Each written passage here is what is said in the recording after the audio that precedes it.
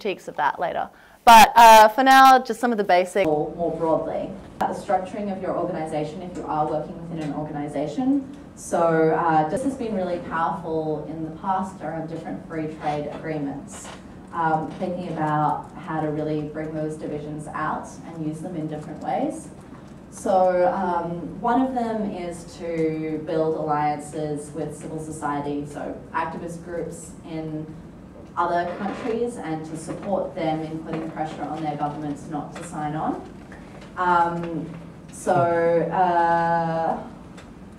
We also need to think about ways in which those disagreements will help to make the problems with the TPP more visible. So if you have governments around the world saying we're not going to sign because of X, Y, Z, that would be really helpful for our own activism.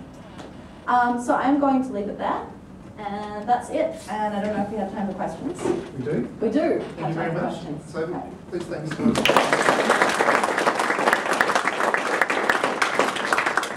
We have 10 minutes for questions. Great. Yes. I'll do one question. I've got two that I'll answer them later. Just quickly, sorry, I lost my apologies, I lost my line. Sorry. So you were saying right at the beginning to talk to all your friends and family about the TPPA. One of the things I'm finding, or my question to you is, do you have any advice on how to make that cut through with all the noise everyone's doing at the moment? People are tuning out to everything. Any tips on how to make this one cut through over the other ones? Well, I think that there are two things that are useful. One is to know your audience.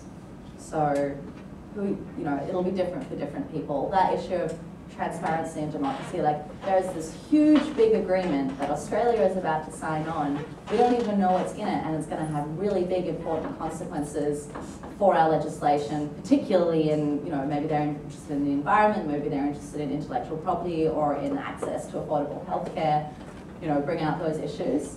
So work to what you think they will be interested in and present it in an accessible way. And then secondly, to pair that with an action that you think is reasonable for them.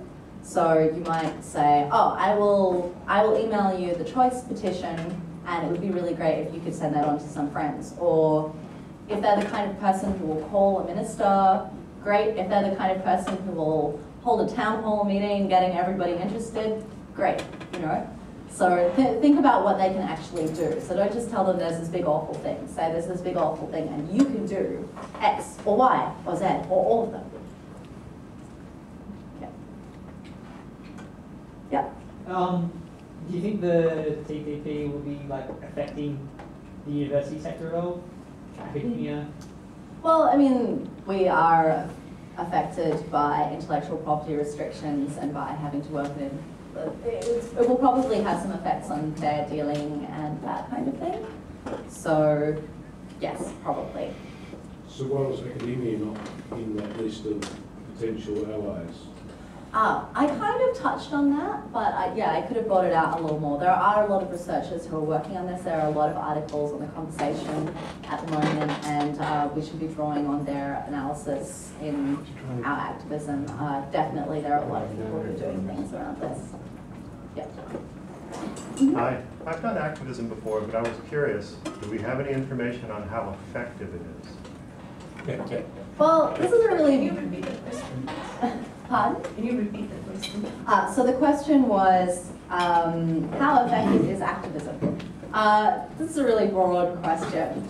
It depends on what you're working on. It depends on what you're trying to achieve. It depends on the political structure you're working within. On some issues, there's very little hope of achieving anything. It might be that on this issue, the Abu government is going to sign it no matter what we do.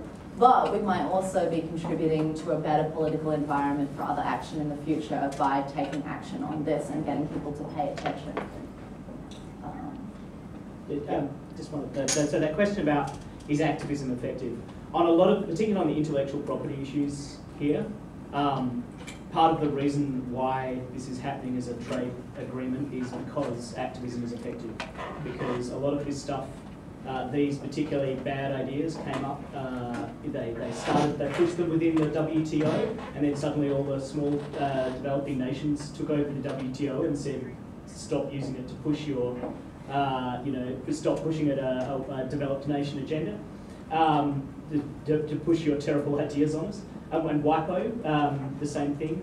And it happened, they tried pushing it at the domestic level, particularly in the US with SOPA and PIPA, and they got a lot of pushback. So they went out and found the least democratic international process they could find and decided to push the agenda through that. That's why it's happening there, because activism has worked in other arenas. So we've got to push hard on this one because it is the least democratic process that pretty much international process that exists. And that's why it's happening there. So, Right, Lev, and then Yeah, look, I'd like to follow on that point, and I'd like to say that activism is the only thing that's effective.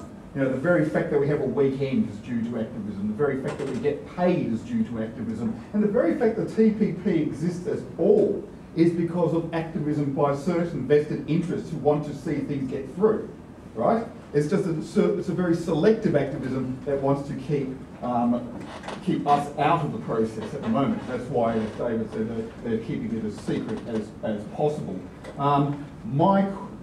Look, if I could phrase my Is there a question? inspired rant into a question. The difficulty that we face is actually, I think the immediate difficulty that we face is that we don't know what they're going to do. Yeah. So it's very hard to frame a campaign around that issue. And well, I think that's the thing that we should be framing the campaign around. We should be saying this is going to have huge consequences. We've seen other free trade agreements have huge consequences, and there's no democratic oversight. And most people in Australia seem to like democracy, at least as a theoretical ideal. So that is a basis for the campaign. Sorry. Did you have, okay. You have asked, so I'm going to ask you first. If they've got a long question, could they talk to the mic? Because Oh, they yeah, can't sorry, hear I should repeat the questions as well. Yeah, the kind of anti-globalization movement came out of Seattle and now goes around the G20 and stuff like that, has kind of been accused before of being kind of protest tourism or just a kind of cultural kind of movement. Can you comment on how broadly the movement around the TPPA can be politicized in a way that means that what the movement doesn't just dissipate once this particular issue kind of falls out of vote? Okay, so the question is how to build a sustainable movement around the TPP. There are lots of little things you can do on smaller levels. So, for example, avoiding activist burnout, trying to build sustainable organisations, trying to build frames that transfer. So, trying to make it clear that it is not just this particular text with this particular treaty that is a problem, but a whole heap of broader issues that this is one manifestation of. Trying to support civil society in different countries as well, rather than assuming that we should be going to Malaysia or Japan or whatever and doing our activism there. We want to build strong communities in each place that are active around these issues. So lots of little things. It's a long conversation, but I think there are things that can be done. Yeah. Lots of countries on your list have signed up. There must be a carrot that gets them to the negotiating table. What is that carrot? Why are countries actually involved in this conversation? The idea of an increased flow of trade. So the countries that are involved in this currently make up a huge percentage of the world's total GDP. And the US has been particularly instrumental in pushing it and saying, well, if you want access to our markets and preferential access to our markets, you're going to have to sign up to this. So that's it. Did you have your hand up before, or have you? I did. Okay. You wanna... I think the fact that it is secret, we should be taking each pressure group that's out there, looking at their worst case view, and saying these are all the things that will come out of this agreement. The fact they've kept it secret means we can apply anything to it, and we can make it appear as being the world's worst thing. We may be wrong, but because it's secret, they've either got to come out and make it verbal, or we get people involved. Yeah, that's a potential point as well, to say, worst case scenario, this might do this terrible thing. All of you will be on fire under the TPP, literally on fire. That's more believable. applicable. Not that But far. yeah, it's a good point. Yeah. I mean, you've We brought could out the really fracking say- one. The fracking one is a good one to get a good group on board. There's a Yeah. whole lot of things that will get different groups on board. We could force Yeah. the Also the political healthcare side to issues react as in well. that case. Yes, And then yes, we have something to work with. yes. This conference and the free software community are a great example of sustainable activism over 20 years. But my question to you is, the unions and the Greens and others will be funding their campaign. Is anyone in the IT space funding campaign roles? That is an interesting point, and I don't know the answer to it, and I would be interested in it. I think, are we out? One more we can Okay. take. All right. One of the issues I think that comes up in activism a lot and is potentially a problem for getting the critical mass from people who see themselves as being more mainstream rather than kind of fringy or radical is that certain groups can sometimes kind of co-opt particular causes and kind of bend them to their own agenda. We see this a lot in the queer community where a lot of the activism, the argument is of course that it may not happen without some of these people pushing it, but when it does happen, it often gets a lot of pushback from people in the community. Maybe some of the answers to this are on the Beautiful Revolution toolbox, but how do we go about treading that line where we're pushing an agenda that is seen as being radical by some without, I guess, getting the mainstream people that we really need behind us offside, and yet still be effective, because obviously you can't just, you know, play nice and ask people to give you things. That's never actually worked.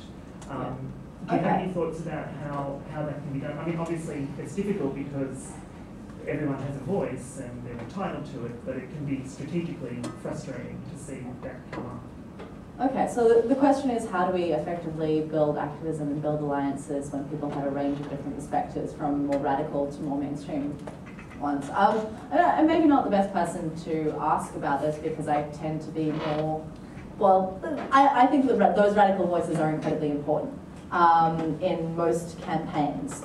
But I think in most cases, if you're strategic and if different groups show respect for each other, and if you think carefully about how to leave space for radical activism and how to ensure that that has space to be effective, and at the same time that the campaigns can be broadly accessible so more people get involved and potentially more people get radicalized, then that is one way to do that. It depends on how to actually work that on particular campaigns and particular issues. But yeah, that again is another very long conversation.